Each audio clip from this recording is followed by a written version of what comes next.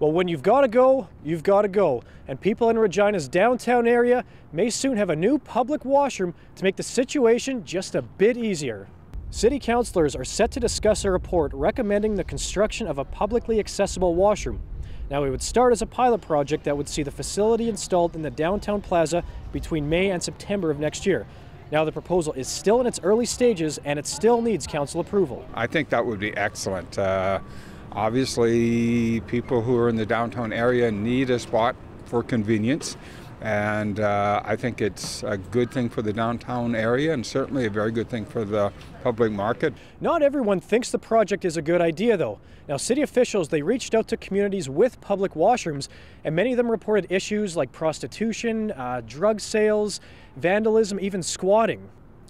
Not to mention, a permanent washroom, if the project goes that far, could cost up to $750,000 depending on functionality and design.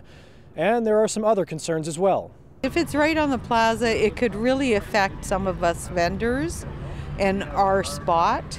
Customers, it takes them a long time to realize where your spot is, and if they start moving us, then it impacts our sales, you know.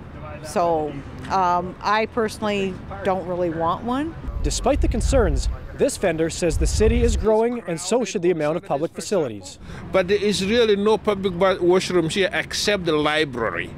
And people go there and it's crowded, you know, there's a lineup. I think the idea of having a public washrooms downtown, outside, available is an excellent idea. The city's Community and Protective Services Committee is set to discuss the project later this week. And if it gets enough support, it'll go to City Council at the end of the month. Corey Coleman, CBC News, Regina.